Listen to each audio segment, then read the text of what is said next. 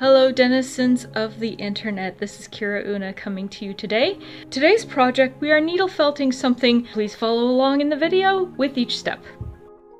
I just wanted to advise that I was, at the time of filming this project, trying to keep it a secret as it was a gift for a friend. But it has been a whole year since I have filmed this, and in September 2023, I am just getting to it now. With that said, this video is Halloween themed, and we will be doing a needle felting plague doctor. Because, you know, 21st century plagues and such.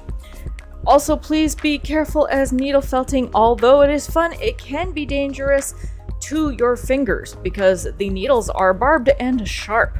So please take the needed precautions to keep yourself safe while doing needle felting crafts. And now, onto the tutorial. Step 1, we'll start with some sheep's wool. What kind of sheep is this from? I got no idea. However, all I know is that it is fairly coarse. It is the right colors that I need, and it's what we'll be working with today.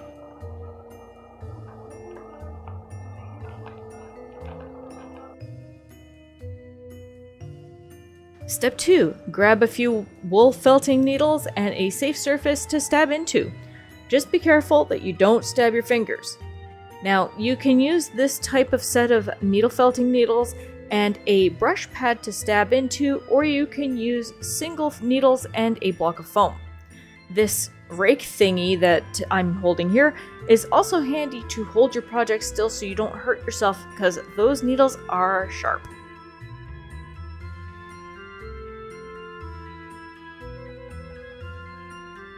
We're going to pull some wool out of the bags, and we're going to start making the base for our plague doctor. The best way I can describe this step is just keep stabbing the wool, and keep stabbing the wool to get the wool nice and dense. Keep stabbing until you start seeing the shape that you want. This does take some time, and I'm going to be showing this to you as a time lapse on how to make your shape, so just be sure to keep moving it around to shape it as you go. And just be sure not to stab your finger in the process.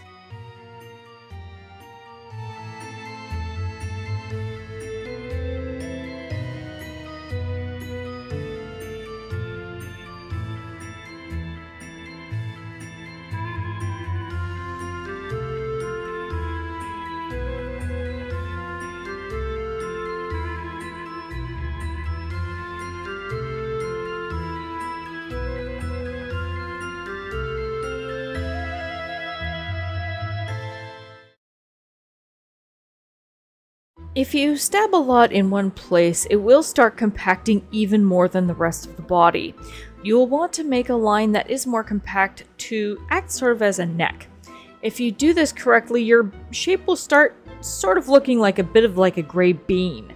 Now, you can do a little bit more condensing around where you would like the head to be. The head should be no bigger than 1/3 of your bean, since we will be adding some body parts after.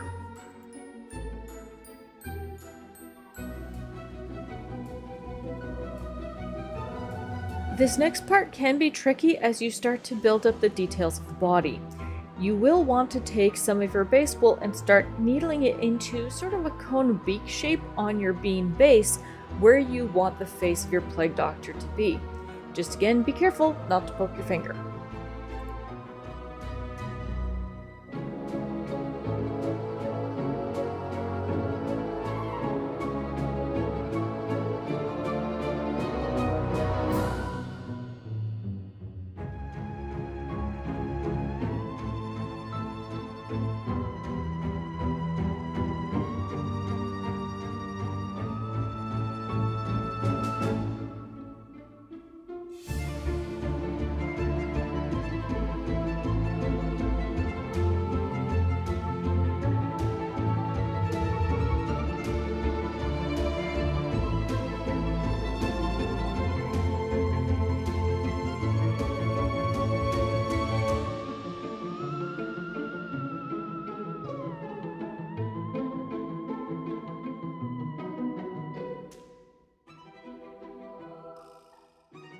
We'll take some more of the base wool and start rolling it in our hands to sort of pre-felt our arm shape. You can, if you have spare wool yarn, Take a length of it and either do a braid or a chain crochet stitch to make it a little wider of a base before wrapping your fiber around it for a bit of stabilization or to use as a basic core. This will make it a little easier to get the arms into that kind of tube shape. Then keep stabbing until the arms are dense enough to your liking before attaching it at the shoulders on the base. Next, we're going to give them some feet. We're going to take some dark brown wool and shape it into sort of like a teardrop that flattens out to essentially form the shoes. That will give you a chance to attach it to the very bottom. And I do apologize in advance for any off-camera shots as I didn't have the best recording rig at the time. Once the feet are attached, we'll use some more brown in a thin-ish layer and cover the entire bottom of the body, essentially sandwiching the feet in that layer so they're nice and secure, and it also sort of gives them some pants. Now again, I am sorry that you can't really see this step very well.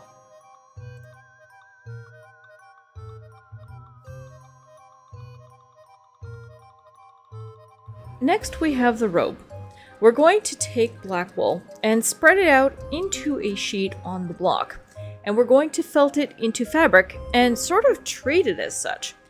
You're going to essentially drape it over the shoulders of your Plague Doctor base that is really starting to take shape. Cut little holes for the arms and slide it over the body, well, kind of like a robe.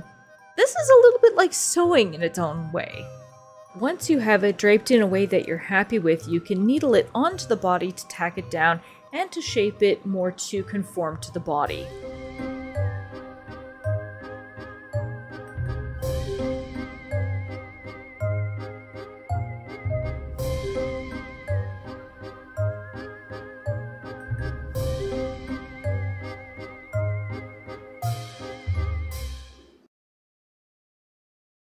We're doing some gloves by adding some of the lighter medium brown and needling those onto the hands. Just be careful that you don't needle it too much into the sleeve of the robe, as we want to give the simulation of them wearing multiple layers. Here's where you can play around a little bit. You can either use a cording, you could use some yarn, or just some fiber like what I have here with the purple to make the belt. I'm just stabbing it in to form the waist. Now, if you're using yarn, you can tie it as tight as you like and then stab around the waist or the belt itself to give it a little bit of shaping. Alternatively, you can use a needle groove. So essentially you needle a groove into the robe to seat the belt and then use a few tacking stabs or possibly even sew it down into place if you really want to go detailed with thread acting as belt loops.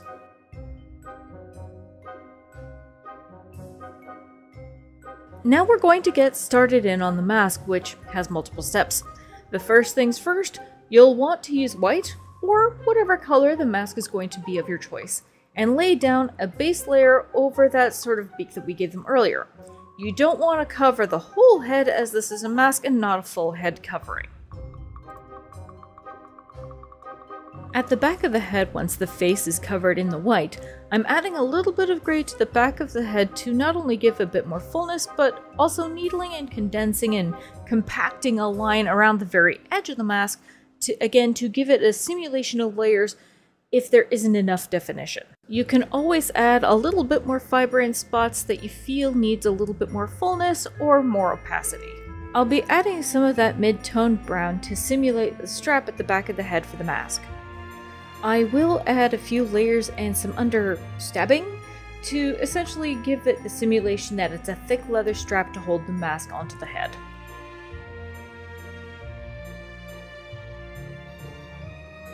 Next we have the lenses for the mask. You'll want to make 2 near identical sized balls of wool and attach them to the mask. I'm going to be using purple for the lenses for this Plague Doctor. Now for the tricky bit. The ridge around the lenses can be difficult to add as it needs very precise tacking. I've taken a bit of the white and tacked down a corner along the ridge. And then I used my finger to twist it into a cord as if it was similar to spinning wool. And then I needled it into place slowly as I go around the lens. Now, if you want to, if you have difficulties with this step, you can skip it if you need to. Also, along the ridge of the nose of the mask, to simulate stitches from the lens to the tip of the beak, you can simply condense and compact a line to make an indent that you can see in the video that I had done earlier.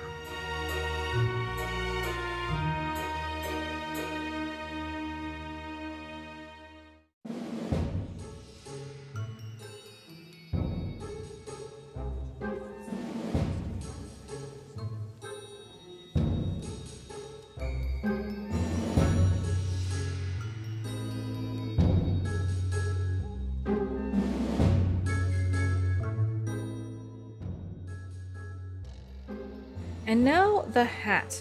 We're going to make a tube of black wool, similar to how we did the arms, but wider. And the only thing I can just say is, just keep stabbing the tube into shape. You can, if you really struggle with the shaping, is to make the tube as wide as you want the hat base, and then you can always cut the wool as flat and as tall as you want it. You can always add more on if you feel that you've cut it too short. Then, the same way we did with the robe, we're going to make a flat brim piece by essentially just felting a black flat kind of donut. And then attaching the brim to the hat base to make a complete hat form.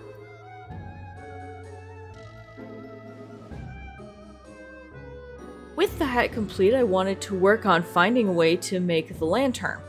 I tried to think of ways to felt this glow-in-the-dark burnat yarn into shape to make the lantern out of it, or to use it as an accent somewhere on the mask. But acrylic and polyester synthetic fibers don't needle felt, or, well, just they don't felt in general. So instead, I found some of my jewelry making stash, got my pliers and one of those jewelry head pins, 2 caps, and a glow-in-the-dark pony bead. I assembled the lantern onto the head pin using my pliers to make a loop for the plaguedoctor to hold on to, and I sewed it into place using a brown thread. The wool will fuzz over top of my stitching, so it will be hidden quite well. Now, you can, if you need to, just use a little smidge of wool over top of your sewing to make it invisible. Just be sure that when you're needling it into place that you don't needle onto the metal parts of your lantern so you don't break your needle. Lastly, I needed to find a way to attach the hat to the head. I used some embroidery thread to make a tie for the hat to go under the neck, but I also added a hook and eye clip to the hat and the head to really keep it secure, so it was a lot harder to lose the hat. For the hooks and eyes, for some reason, I didn't record the footage of me putting it on, but it is there just as a point of reference.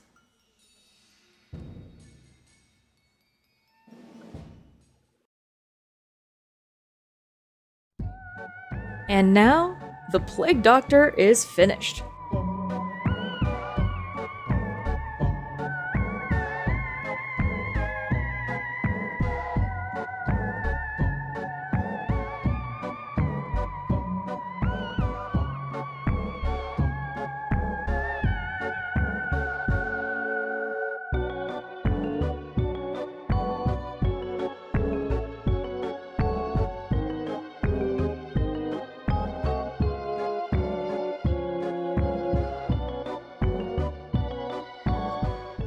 Thank you once again for following along with me on this crafting adventure. Please like, subscribe, and comment to help with that whole YouTube algorithm thing. Also, please note that I am the sole creator, actor, writer, and editor for this video. Supplies cost money, and it takes a lot of time to make these videos for you to enjoy. If you have the means to do so, or if you would like to support this channel, please visit my Ko-Fi page by using the QR code here on the screen, or click on the link in the description box below. Your donation would really help out this channel. Until next time, I hope you all have a spooktacular Halloween.